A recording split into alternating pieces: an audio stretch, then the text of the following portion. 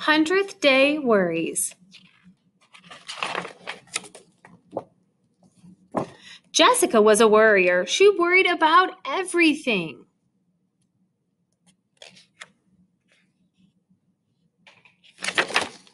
She worried about losing her first tooth and remembering her lunch money and missing the school bus and getting her math right.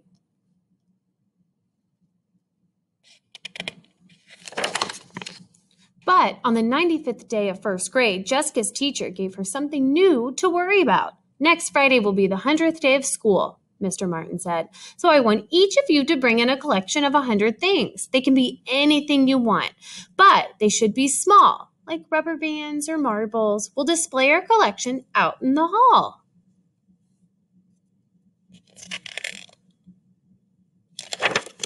Immediately, Jessica began to worry. Oh no, she groaned to herself. Oh, what will I bring? All weekend long, Jessica thought and thought, but each new idea brought new worries with it. 100 ice cubes, too melty. 100 marshmallows, too sticky. 100 toothpicks, too pointy. That Sunday night at dinner, Jessica asked her family for ideas. How about 100 yo-yos? Suggested Tom. That's dumb, said Jessica. Where would I get 100 yo-yos? Maybe 100 lipsticks would work, said Laura. Jessica rolled her eyes. Laura might have that many tubes of lipstick, but Jessica sure didn't. We know you'll think of something, said Mom and Dad. You have until Friday. On Monday, the 96th day of school, Jessica watched as Bobby gave Mr. Martin 5 bags of peanuts. There are 20 peanuts in each bag, Bobby explained. Great, said Mr. Martin. Why didn't I think of peanuts? Jessica wondered. On the 97th day of school, Jessica watched as Sharon piled paper clips into 10 neat stacks on Mr. Martin's desk. 100 paper clips in all, Sharon announced. Wonderful, said Mr. Martin. Oh, how did she find so many, wondered Jessica. On the 98th day of school, Jessica watched as Ashley brought in 100 peppermints. I ate a few, she admitted, so I really only have 95. She promised to bring 5 more peppermints the next day. Fantastic, said Mr. Martin. Jessica's stomach felt queasy. By the time Jessica went to bed on the 99th day of school, she still hadn't thought of anything to bring.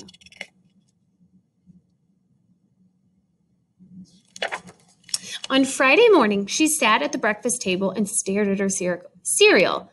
Jessica, asked Mom, what's wrong? Today is the last day to bring 100 things for the 100th day of school, and I still haven't thought of the right thing, she said. I've only come up with stuff that's too melty, too sticky, or too pointy. I'll be the only kid without anything to show, and everyone will make fun of me. Jessica began to cry. Don't worry, said Dad. I have an idea. He piled open one of the kitchen drawers. Here are some ribbons, he said, giving Jessica a handful of scraps.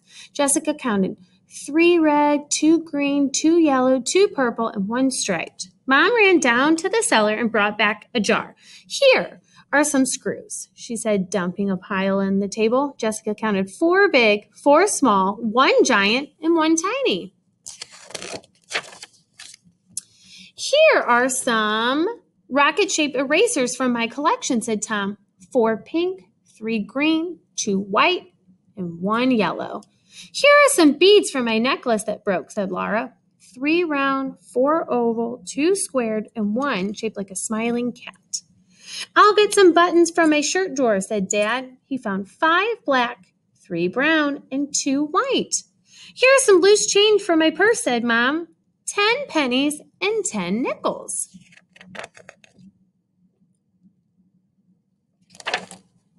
Here are 10 barrettes. I don't need any more, said Laura. Here are some rocks from Iggy's aquarium, said Tom. 6 brown, 3 green, and 1 sparkly.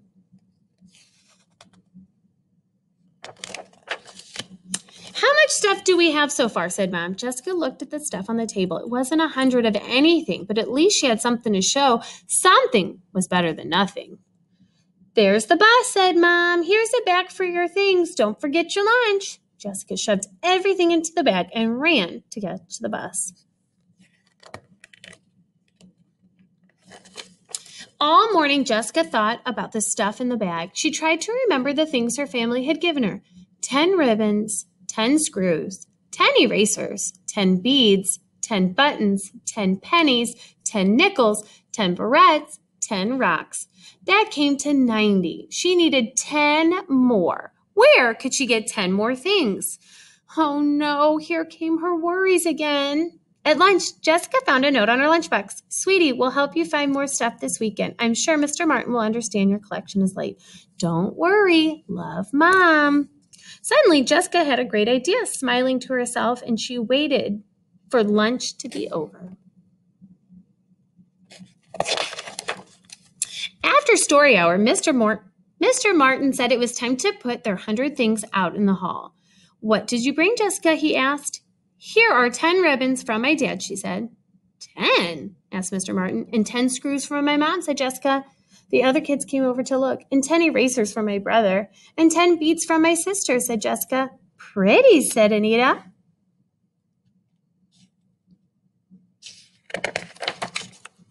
And here are 10 buttons from my father, and 10 pennies and 10 nickels from my mother, and 10 barrettes from my sister, and 10 rocks from my brother Iguana's aquarium, said Jessica. Cool, said Leslie. And what's this? Asked Mr. Martin. It's 10 kisses from my mom, said Jessica. See? I brought in 100 things my family gave me, said Jessica. Is that okay? Wow, said Mr. Martin. I've seen a lot of great collections for the 100th day of school, but this one, Jessica swallowed. This one is really special, said Mr. Martin. You have brought in 100 bits of love.